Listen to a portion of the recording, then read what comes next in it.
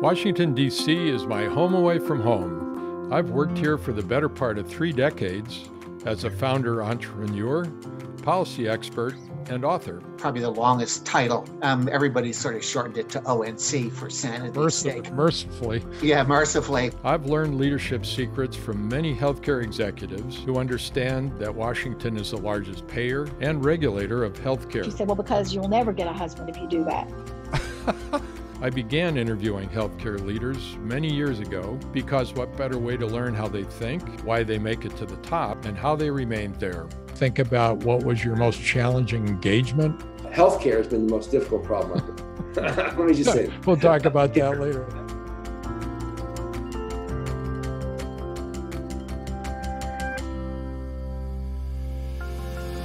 We interview authors on the Gary Bisbee Show because they provide new perspectives and framing for traditional leadership ideas. The process of writing a book, by nature, is introspective and thoughtful. Authors have researched, reflected, written, and rewritten each idea that their book explores. So today, we're turning to 3 authors to explore their thoughts on conflict, courage, and regret. We'll hear from Amy Gallo, a Harvard Business Review contributing editor and co-host of the Women at Work podcast. She's also the author of a forthcoming book, Getting Along: How to Work with Anyone, Even Difficult People. Next, we'll listen to Professor Jim Detert, who is Professor of Business Administration and Public Policy at the University of Virginia and author of Choosing Courage: The Everyday Guide to Being Brave at Work. To wrap up, we'll turn to Daniel Pink, 6-time New York Times bestselling author. His latest is The Power of Regret: How Looking Backward Moves Us Forward. To begin, let's hear from Amy Gallo on how we can be better at conflict. A lot of times, which is understandable, when we're under stress, and conflict often feels stressful, it feels like a threat, which signals this stress response where the hormone cortisol runs through our system. We lose access to our prefrontal cortex. We go into that fight or flight mode, and we become naturally narcissistic. So we sort of lose sight of the other person, or we tell ourselves a story about the other person, right? Like, Gary is a passive aggressive jerk and always has been. He's doing it again, right? You feel that story is so true. So I think one of the most important things you can do is try to think about the other person in an empathetic way. And I don't mean that you have to be kind and generous to someone who's being rude to you. It's really a strategic move for you to get out of that rumination, get out of that self-focus so that you can be in a more collaborative stance when you have the discussion that you need to have. So that's one point I would say. The second is that, oftentimes we just sort of dive right into the conversation without doing a lot of prep. I was never sat down in a classroom or in my family or in college or even in a job and been told, here's how you have a disagreement. Right? And most of us think we should be instinctively good at it. So we just sort of treat it as a normal interaction, but it does require some care and thought to do it well. And so the second thing I'd say to people is spend some time ahead of time really laying out, what do you know about the situation? What facts are true?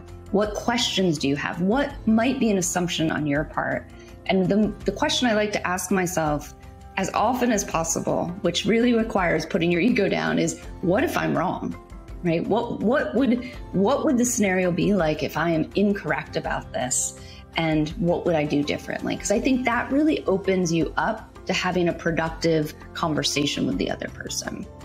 Conflict management is still like any other. It requires preparation and practice and is fundamental to effective management.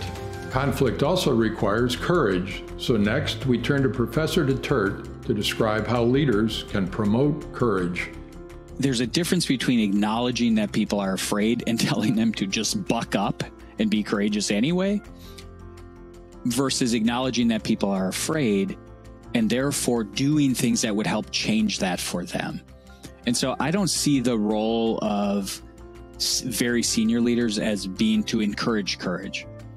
Because what I really think is that if you're a CEO and you stand up there, you're a hospital head and you stand up there and say, hey folks, I'm here to encourage courage. We need to see more courage. What you're essentially saying is, hey, I realize that there's a lot of fear in this system.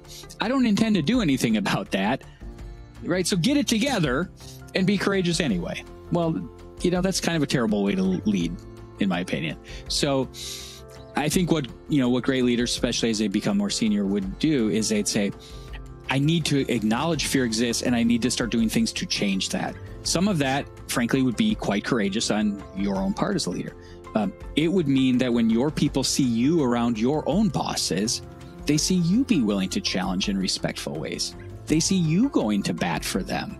They see you being innovative rather than a yes man or woman, right? So one thing you do is you just model the same behaviors you would hope your people would take. And you stop fooling yourself and thinking that if everybody behind your back saying you're the weakest, softest leader they've ever been around, then you are not modeling what you're hoping for. Two, I think this is where, some of this language around vulnerability comes in. If you don't ever, as people's leader, say, I don't know, help me, I made a mistake, I'm sorry, let's fix it. If you won't do those things, then you're not creating the conditions for people to think you actually want to be told the truth, right? So you have to do that kind of modeling. And then I think the third sort of set of courageous actions that leaders could do to address people's fear is be willing to change some of the systems that frankly are inconsistent with what you're espousing, right? So you can tell people all day long, we want to be innovative. We value agility and creative thinking and innovative behavior. But if everything in your pay scheme pays for accomplishment of established metrics, then you don't really want innovation. If people can look around and say, hey, who got promoted? And everybody that got promoted were the yes men and women, and nobody that's an innovative out-of-the-box thinker got promoted, then your system's not aligned.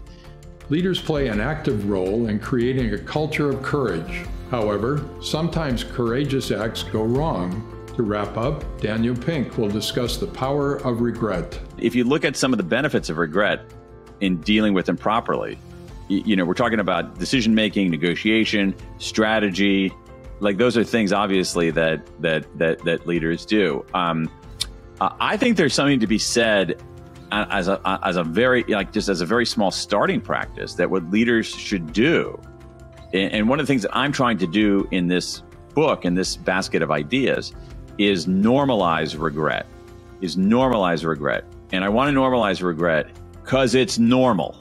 All right. And so leaders can help in that process by doing something very simple. You go to a meeting or something like that. And at the meeting, you say, let me tell you about one regret that I have. Let me tell you what I learned from it.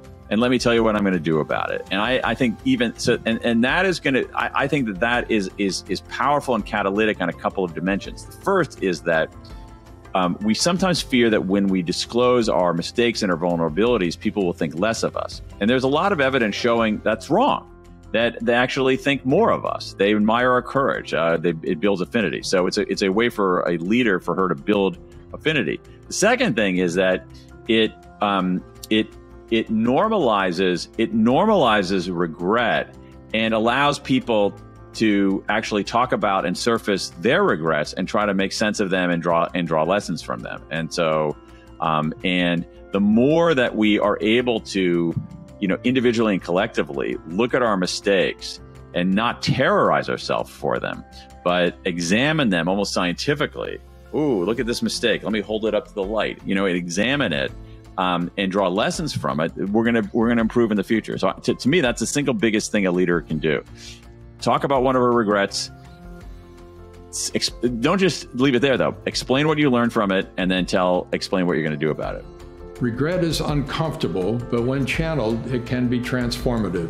When leaders share their regrets, they can create an opportunity for powerful conversation and work toward preventing future regrets. At its core, leaders are leading the whole people, not just roles like nurses and engineers. This means grasping human psychology, redirecting emotions, and finding compromise in less than ideal circumstances. This is a process requiring practice, introspection, and then more practice.